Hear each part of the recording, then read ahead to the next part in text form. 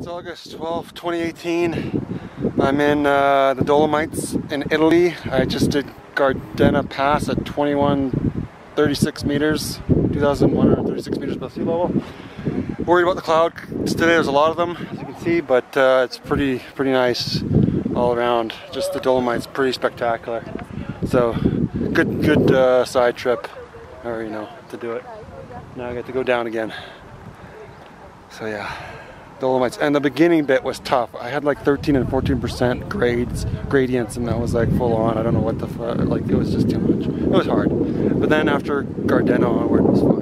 So it's all good. We're still at Gardena. Dolomites, Italy, awesome.